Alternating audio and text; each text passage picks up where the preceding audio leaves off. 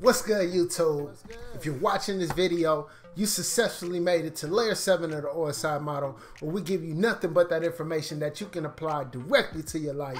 I'm your host, Dewan Lightfoot, and today we got an interesting subject that we about to discuss. Let's talk about it. I pause. Hey. Look, Okay. shout out to my boy Zach at IT Career Questions for messing up my 4th of July. Man, look, I was really about to make an automation video today that was, I put a lot of work into it, but after seeing Zach's post, I was like, you know what? I need to talk to the community to hear their thoughts on this and also to inform those that may be on their security journey. All right. So Zach over at IT Career Questions, shout out to him. He's almost at 100,000 subscribers. If you're not subscribed to his channel, go subscribe to his channel. Help him get 100,000. All right. He posted a quick post. He hasn't posted the video yet, which I'm sure he will because he's really involved in security.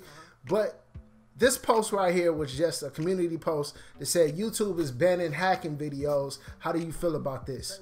So in the comment section of this video, I want to hear your thoughts on YouTube decided to ban hacking videos.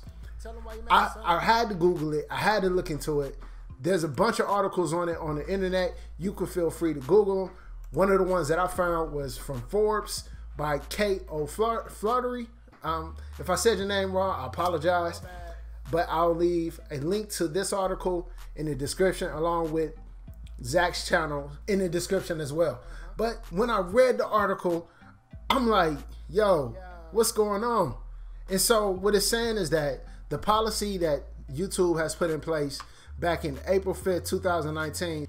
And so the policy specifically bans hacking and phishing videos showing users how to bypass secure computer systems or steal user credentials and personal data. Unbelievable. And it's really got the information security industry kind of upset. We mad. Because a lot of the videos that they're actually banning are very informational videos that organizations have been using for years. Go read this article for yourself because it's very interesting and do your own research. I want to hear you all's thoughts on this because information security for those that are looking to get in the field, advance in the field is Spit it out. a huge focus on education right now. And YouTube is one of those platforms where many people go to learn about information security, network security, pen testing, you name it, cyber ops. There's resources on YouTube to help people get educated so they can go in the workforce and, you know, be ethical hackers or whatever they want to be. So it's interesting to see how this is going to play out, but I would love to hear your thoughts on this. I'm really looking forward to a video from my boy Zach at IT Career Questions, and I'm going to be just doing my own research. I'm probably going to talk more about this once I hear you all's thoughts and comments, and then talk to my boy Zach, and then we can just kind of go from there. I hope you all are enjoying your 4th of July, and I'll catch you on the next one. Please remember to like, share, subscribe, and I'm out. Peace. Peace.